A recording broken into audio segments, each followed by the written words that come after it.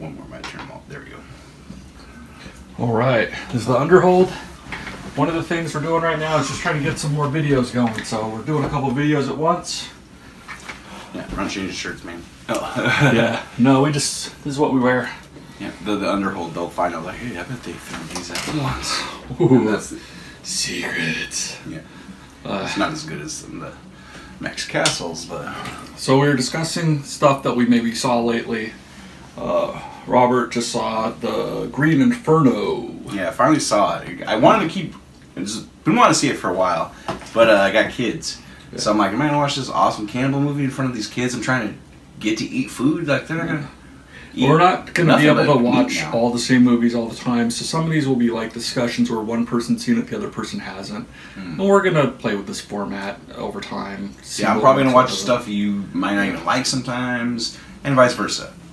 But we'll definitely watch some of the things you want us to watch out there. So try not to sell the audience too much, man. I have seen the Green Inferno, but I saw it years ago. I saw it like probably the weekend it came out. So that was a while ago. And so did you get to see it in the theater? Or? I did. Nice. Yeah, I saw it at Fox Tower 10, downtown Portland.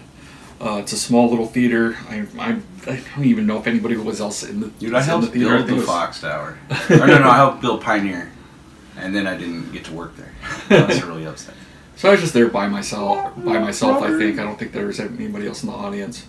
Oh, nice. Yeah. So I wanted to see people leave in anger, but I didn't get to see that, unfortunately. Yeah. People didn't even want to buy a ticket and protest. Which I could understand after watching it myself. I'm trying to think what somebody came out of recently. Somebody did leave a movie recently and think it was garbage. That's a good answer. Was it Men in Black? Or I could see it. I heard some what was the other one? Shaft? Yeah, maybe it was Men in Black. Which, by the way, it's bad, but it's not as bad as the other ones, so take that for what it is. I don't like it. I haven't seen Shaft. It's already gone, right? I haven't seen the Shaft. No, it just came out. It's this weekend. Like, but in your memory so far from being there, what movie has had the most walkouts or most returns? Really nothing. People nothing don't really, nobody really leaves the theater much anymore. Punch Drunk Love to me to this day. Oh wow! I've never worked during the movie that had the most walkouts, but every showing we had multiple people that. Well, we have a policy now of like when the movie starts, you can't get a refund anymore. Yeah, it's right when it starts. Yeah, because it used to be right when the previews start. I think it used to be 10 minutes. And I was thinking about this. I wonder if it's to prevent employee theft. Actually, can't do a refund after the movies have started. I don't know. Like them returning the tickets stuff. That could be a Cinemark thing. I don't know if Regal... Because there's emergency tickets at Regal still, as far as I know. Like, we can still give out... We could possibly give them a guest pass if they put up a stink about it. Next to me, it's like, if there's shit that you're... Like, I've been forced to leave the theater because of an emergency. Yeah. We always gave those out at Regal. We'll give out the gift passes. And we gave out refunds if it was within the first 20 minutes, I think it was. It was I think, like, before the second reel starts. You know, so it's like you're obviously been watching the movie.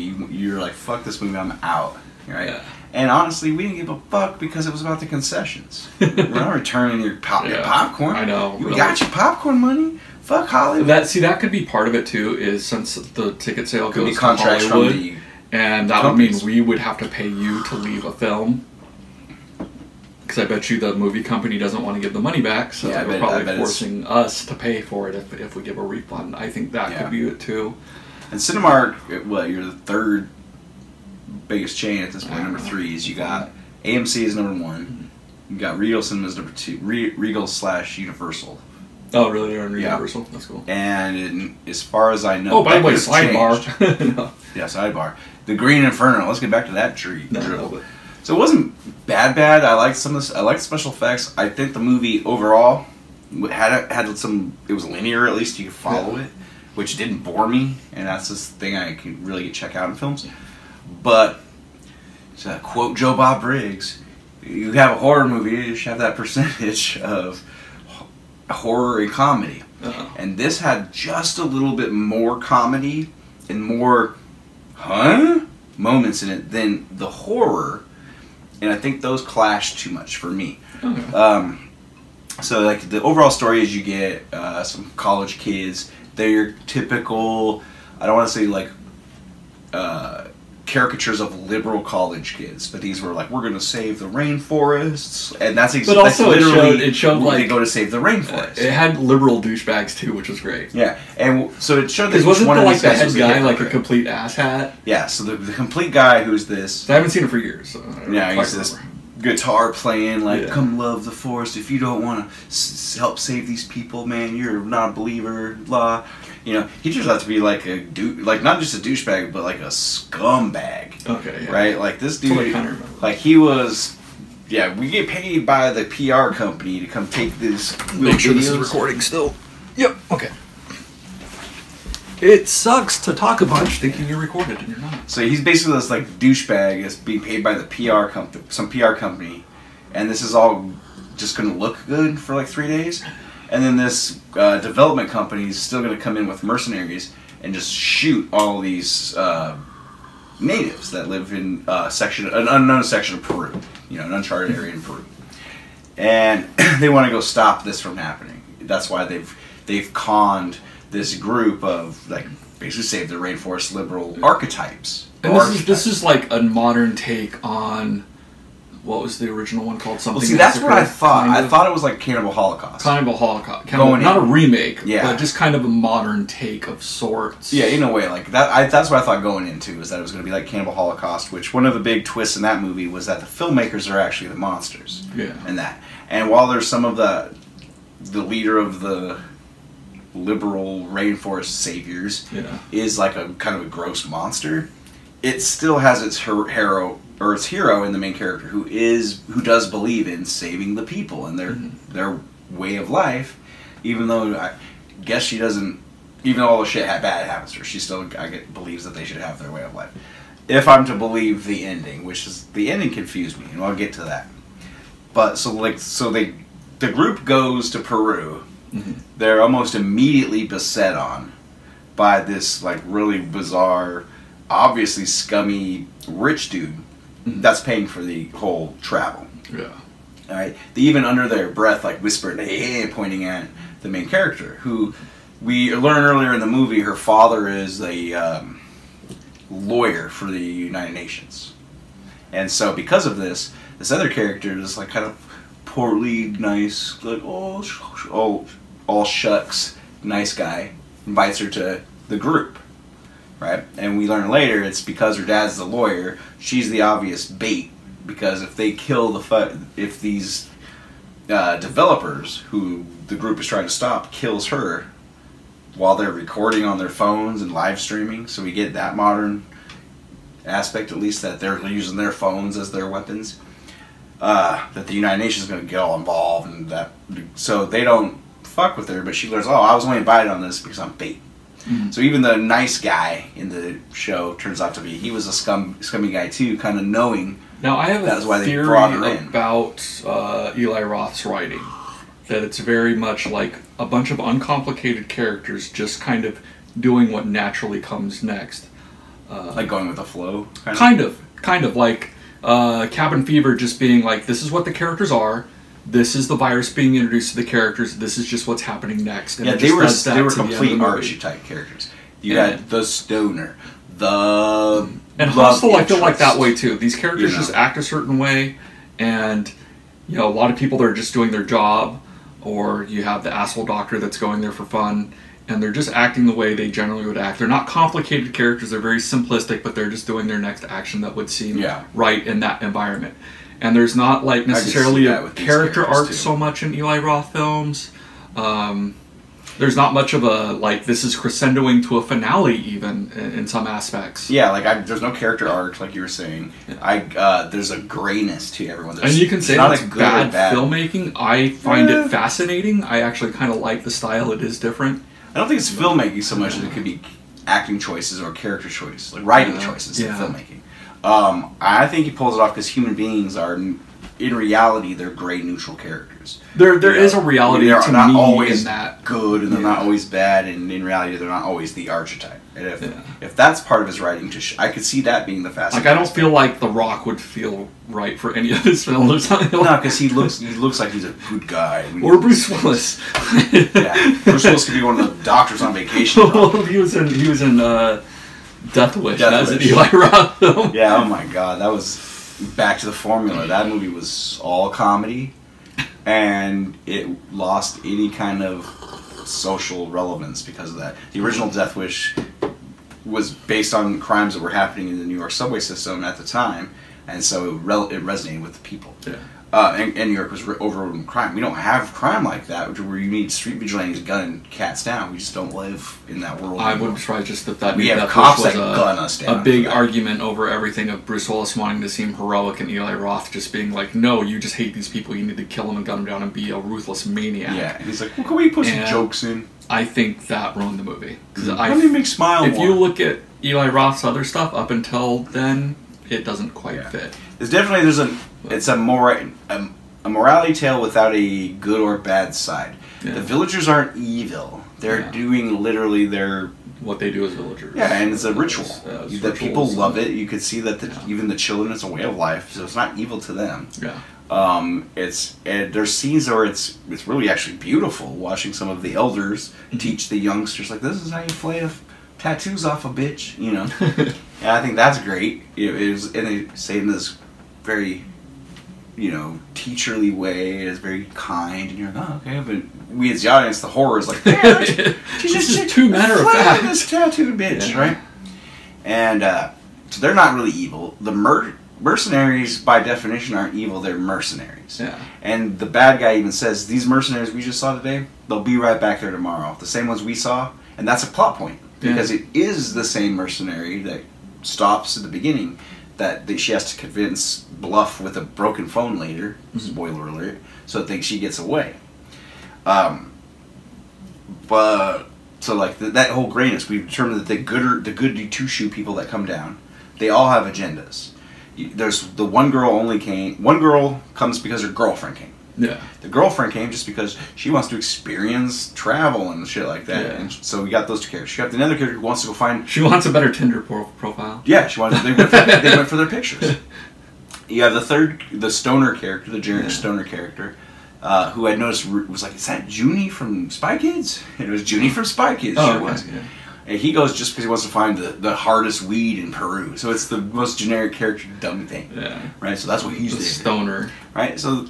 they all have their selfish agendas. The cutesy kind of ho-hum guy that convinces our main character to come, you get the idea that maybe he likes her, maybe he was going to balls up to ask her out at some point, but that don't happen. And then finally, you have the main character who's we determined is a real douche. They're like not even just a real he's a scumbag, not just no morals but amoral. He turns out he is kind of the villain of the story if there was one. And his love interest is immediately shoving the main character, don't even look at my boyfriend. So we don't like her because she's there and she also whispering with the boyfriend. So we know she's in on what turns out later to be just a PR scam, right? Then when their plane crashes, half of them, the uninteresting characters, they die. They're the good ones. The good ones all die in the plane crash as they're supposed to. Right? All we got left are these losers. Man, could you imagine if Eli Roth did something like The Green Mile? Well, in The Green Mile, the black guy doesn't die first. Well, you actually does in the Green Inferno. Heavily invested in one of these characters, loving them like a Stephen King novel character, and then Eli Roth being a sadistic... Which one was fucker at the end? There was one I read not too long ago, which it did a really good job of building up a character that is just gunned down for no reason in the book. But Stephen King does that a lot. He wants you to fall in love with the character, and then he just. And then in the movie version, they won't show the gangbang. Yes, every time. Yeah. So. But anyway, that's a side note. I think you know what you did. Imagine Hostel if you cared about the characters or something. You might care. It's like you have to go into Hostel going, is that the guy from my soap opera? Yeah, there you go. Is this the first movie? You have to be tied to that actor emotionally. I like him from that other bad movie from MTV Films. Because he was a swimmer. It's bad enough seeing these people, getting filleted and, tortured and stuff. I didn't even feel it was bad. Yeah. They start off right away and they're like, oh, we're going to eat the black guy. And I'm like, is it because the black guy always has to die in the movies first, or is it because he's the fat guy? So they kill the black dude first, these cannibals. They go right up, pop his eyes out, saw his legs and shit off. It's a gruesome but funny. It's not super funny, but it's graphic, and it lets all the other trapped do-gooders know what's about to happen to them. Later, which is where the movie really, at first I'm like, okay, I can buy into this. It sucks, it's scary, like this is a situation that could be happening. Now you got the dude who's, like his love interest, they straight up dome check her with arrows as soon as she shows up. She's like, how's it going? Whap! Right in the chest, right? And then like, can we save her? Bap! Right between the eyes, big ass arrow. Right? It has the worst special effects too, to where you know that it was just a clip and they glued the arrow to her head, and because it's just the way it happens, you're like, whoa. But so she's out. Right? Now, one thing I remember is them. Which turns her boyfriend into a maniac. Okay. Right? So later in the movie, not too much later, like there's an escape plan, and the tattooed chick who's brought her girlfriend, who's all like, "Oh, I'll do anything for you." She's like, I'm a good runner. I'm gonna run the fuck out of here and get one of them boats, and we'll get out of here. I'll get back to. Right, so she gets out because they distract the people. They have a phone with them. They turn on the alarm, toss it in the bushes. The sentry looks over, jumps down after this phone, and then they run out of the cave. Or the runner chick with the tattoos runs out of the cave, the cage, gets the boats. It all goes black when she gets to the boats. We're assuming maybe she's safe. The next scene, they're like, we're all going to get the fuck out of here. We just got to eat and get our energy up. So let's eat this weird paste that they bring us. What is it? That's the same shit they're feeding pigs over there. It's just pig paste. Alright. So the chick's eating out of the bowl. And they're like, my girlfriend is missing. And then she gets to the bottom of it. She sees that the bowl's got like little pieces of tattooed flesh from her girlfriend. It's her girlfriend's tattoo. She's what? And then she looks over and all the little kids are playing dress up with the tattoos. Like putting them on her. Look at me. I got a bitch's tattoo on my tummy. And like little 3-year-olds like, and so she's like, fah! Smashes the bowl and like throat jabs herself and just kills herself right away. Which causes the main guy, the guitar strummer guy, so he starts jerking off. That's what I remember. There was something like they're just like, fuck it, whatever, I'm stuck in here. And they're looking at him, I'm like, what the fuck, bro? And he's like, you just gotta do it, man. You're gonna go. And I'm like, what? His excuse doesn't make sense. You just gotta do it because you got it. What? Well, obviously, seeing her get her throat slashed gave him that. And he had to fucking spoon. But I was kind of thinking, like, I guess it was supposed to just portray, like, since you're stuck in there, just do whatever you're gonna do. Just get depraved like that. Because you're just gonna have to shit in front of everybody. Which causes the only other good guy, the weird Swedish guy, he's like, I'm gonna kill you. Don't go over and choke this guy out. Why he's still masturbating? He doesn't even tries to stop him. He's like, yeah, why he's still masturbating? And the villager's like, nah. Put the sticks in, like, let him masturbate, bro. And push him off. And then, like, yeah. And then they still don't pick the weirdo, so he's obviously right. Yeah. Masturbating was something we would endear himself to the rest of the creeps, who were all painted like red and yellow and stuff, so they looked awesome and creepy. So they decide, all right, we got to figure out another way. Oh, the chick, she just killed herself. Quick, before they come and take her body out and cook it, let's shove the super weed, which is about an eighth of super weed, into her corpse mouth. And then they go and smoke her like a pig, the villagers, like, ah! And her weed-infested corpse billows out so much weed smoke that the entire village gets so high. Yeah, that's that they very they get the munchies. They start acting like cartoon high characters, grabbing at her in the air, and they get the munchies to such an extent that they don't even. They're so high they're not paying attention, allowing 3 people to escape out of the cage. So as they're escaping out of the cage, Dickhead, who's jacking off a minute ago, he pulls down Junie from Spy Kids. Like, nah, I just gotta be faster than Junie from Spy Kids. Because if I'm the only one left, they're gonna eat me. This way there's a 50-50 chance. They're like, you piece of shit!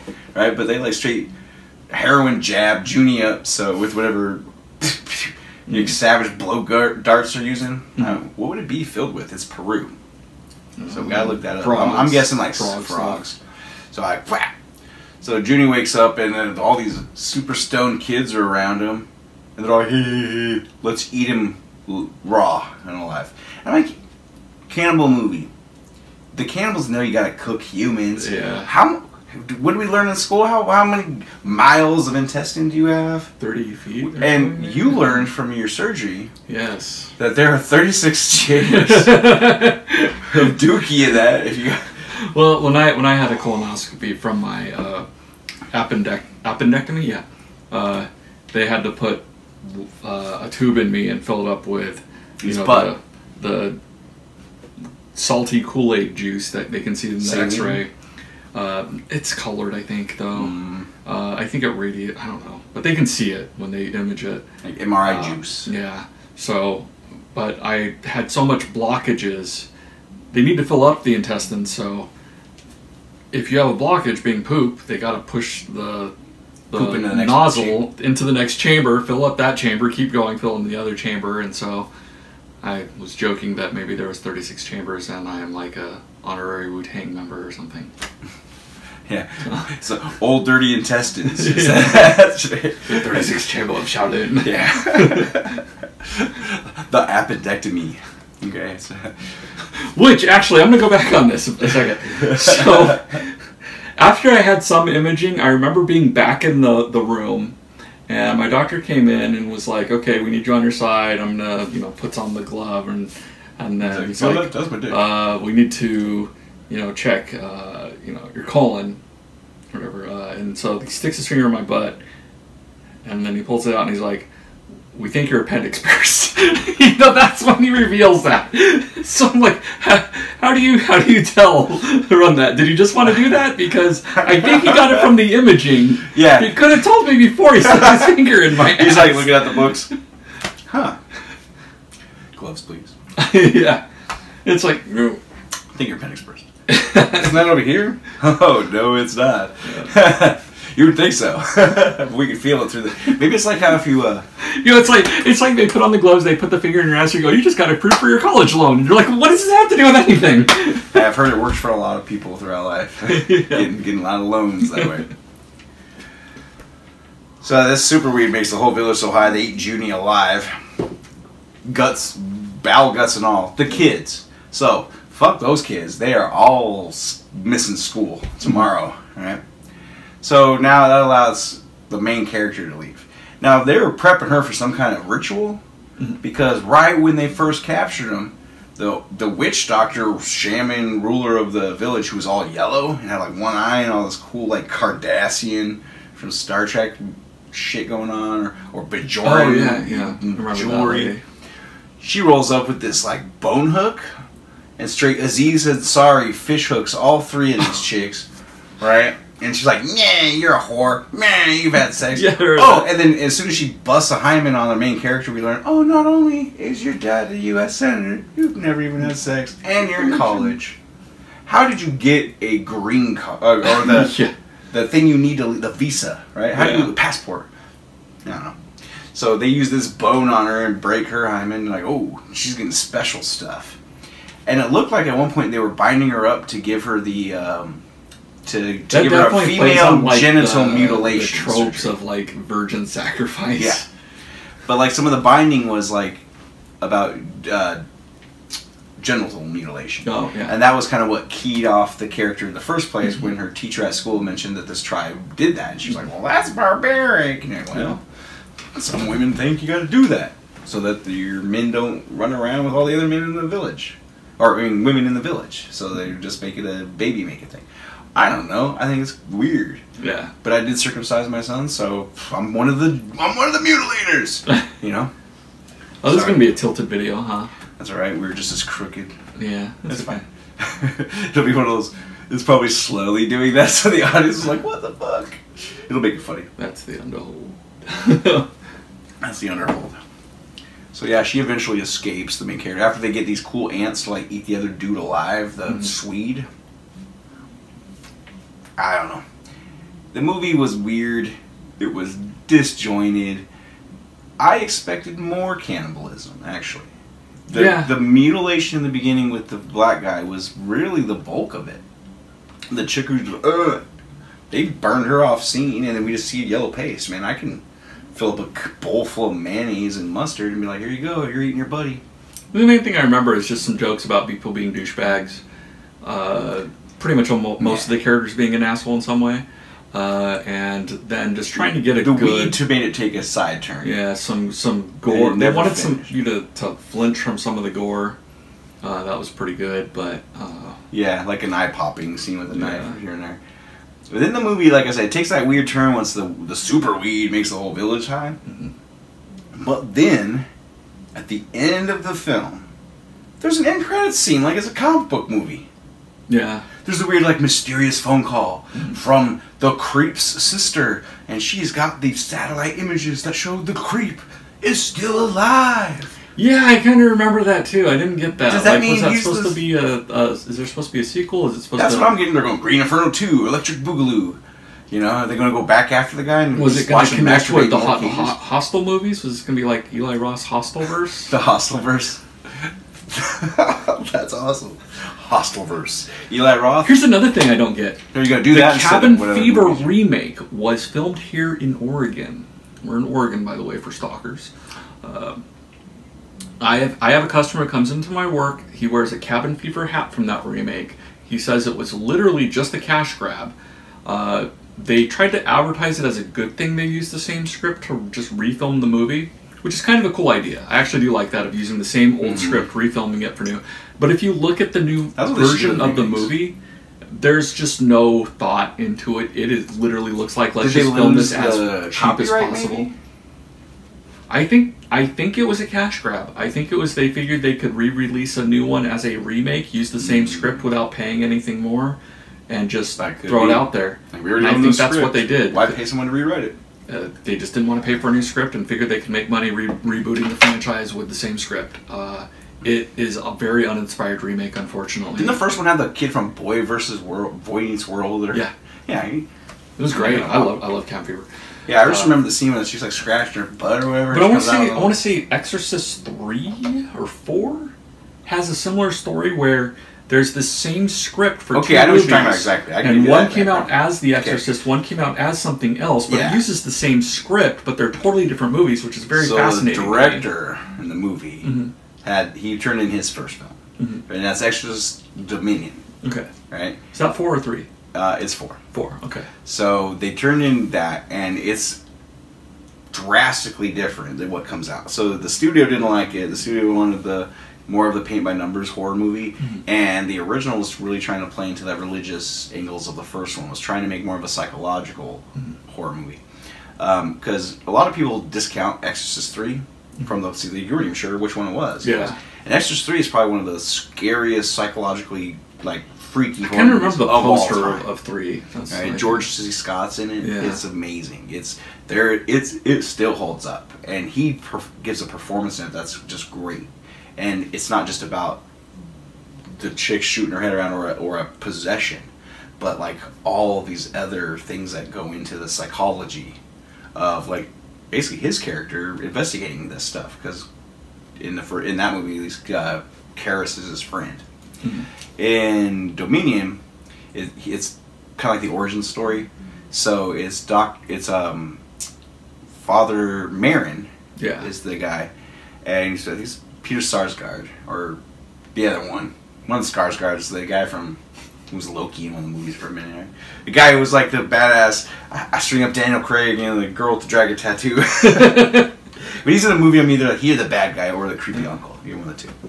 So I'm totally losing my train of thought here. By the way, this is something that's going to be a normal thing in the videos. If we go on side tangents, this is a good thing. This is the Underhold. This is why you're going to want to watch stuff having to do with movies that you give two shits about, because there's going to be side stuff like this. So Rennie Harlan, that fucking hack, he redid the Exorcist and turned it into Exorcist the Beginning. Oh, that was a Rennie Harlan. Oh, my God. He's the hack that warps it. But the beginning is... The first one is badass. So just like you're saying, they ended up... Did they both get released as an Exorcist film? Eventually. Okay. But the one that was theatrically released first was the Rennie Harlan dumpster fire. And you can look at it and go, what's going on in this movie? It's not that scary. From the villain, Deep Blue Sea. It's just like any Rennie Harlan movie where basically the female love interest turns out to be the bad guy. Sorry, Gina Davis. The woman he is banging or wants to bang. Yeah, like she's a bad guy after all. Like, never one of your films, you creep boy. He's probably got 900 Me Too's that we don't know about. Yeah. Right. Everybody on Cutthroat Island and Die Hard 2. His career is just nothing anyway Jesus now. Christ. Well, I don't know. Maybe he probably has had to come back. I swear, I think he did like some of those Magnum PI TV episodes that might have came out, starring dude who was in Hostel. So let's bring that back around. So yeah, But yeah, that was a good. That's definitely going on. Yeah, we're probably not. You're probably not even discreet anymore.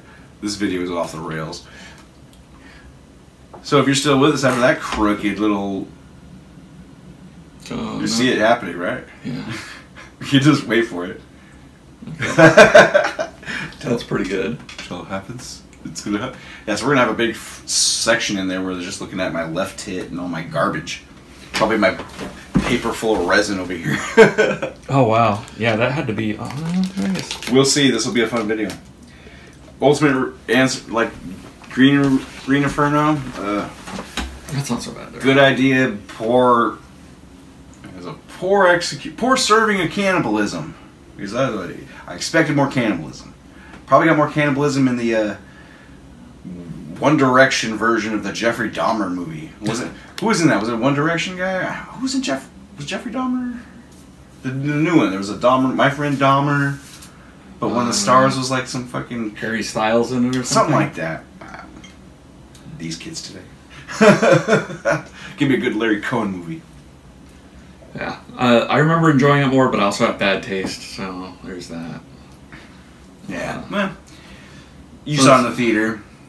You like Eli Roth. I still haven't even seen Hostel. Oh, really? Okay. Once I had kids, horror movies start changing for me. I'm like, oh, because I have a daughter. So if you would have had like an old daughter, you immediately go, there's oh, this, serial killer's going to get lady, her forever. Ashley Robbins in Hostel 2. She's done like a bunch of like softcore porn. She's so fucking hot. Nice. So Ashley Robbins, Hostel 2. Like, here's her IMDb list? Yeah. Don't. I mean, you can watch Hostel 2, but just watch her other stuff. Primo. There you go. It's the soft. I don't know what that's supposed to mean, but what it means, you don't see no shafts. It'll shrink you. Yeah. Clitoris this big. Yeah. No shaft spots in the movie. It is squeaky be clean, right? Softcore. I can't even imagine why you'd make a softcore porn movie nowadays. You can watch two girls eating shit on the computer, but people are gonna make fake porns. Yeah, I mean, she just has a lot of like lesbian stuff or something. I mean, it's hardcore, but I mean, it's not. That's probably what Eli Roth needs to do next. I mean, stylistically, there's not much there. I think he's fine doing what he's doing. What's his last project? Wasn't he like a host for a TV show? It's the kids movie, the Halloween kids movie, with Jack Black. Goosebumps. The house. No. On the Yes, the house with the clock in its walls. That's actually Eli Roth, and it's not. Oh shit! It's not bad. It's Eli Roth stretching his wings a lot more emotion, actual character arc, stuff like that. Of course, I don't think he wrote it. Reaching out from like I'm not like Kevin Smith. It's a little bit scarier than the normal kids horror movie, which is nice, but only a little bit. It just gets a little bit gory, a little bit scarier. It's what I like. I like in the 80s. I loved it to have some actual scare in a kids movie, like just even a normal kids movie like E.T. that had scary moments with the Reese's Pieces and the cornfield and stuff, or even Monster Squad. End, Monster Squad. I liked actual genuine scariness in kids films, and that's what it made me think with Eli Roth. And I think Eli Roth is going to have a very successful second half of his career, I would say, because if he bet he had kids. I think also he's his kids movie. I think also he's just not sure what to do do next, and just wants he made to a keep movie where he ate people. What's the next step of? I think he's done a lot of what he's wanted to do horror wise, and now he's just kind of in a way doing it for a paycheck, just learning his craft a little better, if that makes sense. Just having fun, because it did look like he had fun with the House of the Clock in its walls. It was not paint by numbers. When you're in your 20s, I could see I'm the new master of horror gore being a cool title. Then you're like in your mid-30s, early 40s, and you're like, I gotta pay mortgage. He's done, I think, a lot of what he's wanted to do. I mean, if you've done X amount of movies, and most of the concepts that are stirring in your head, if you've done them all, then after that you're just kind of making shit up. And I'm okay with him doing other films. That's where I think Quentin Tarantino is now. Yeah, and he's in the Eli Roth camp. They kind of make films the same way. That's why he's doing that in a Star Trek movie. Mm-hmm. He's like, I can't write my own shit anymore. I'm bored. Yeah. I mean, and I don't know if I'm curious to see how many times he can drop the N-bomb in a Star Trek movie. But I feel like it's like in the future we use this word for everything. And I'm like, oh no, quit Tarantino, not Star. We don't call it Synthahol anymore. We call it Synthany. Fucking Tarantino.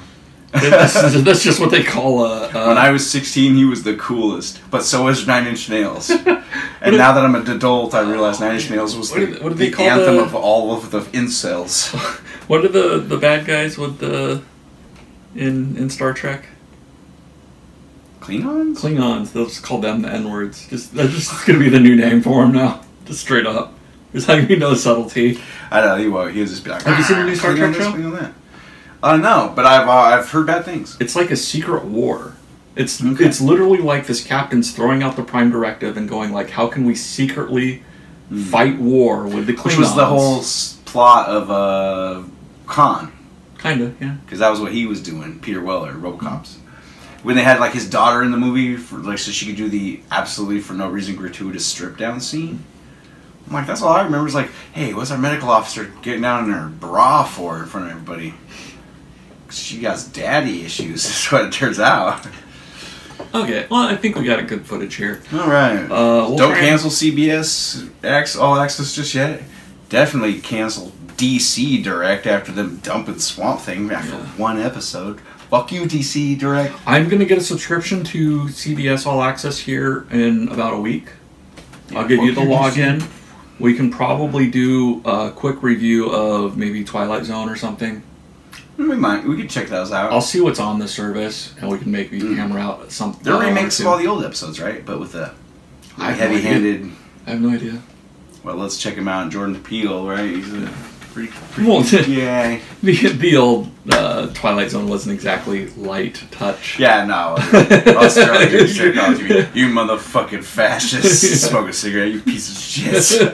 You're gonna let these... Whoa, Raw, take it easy. Alright, cool. Oh.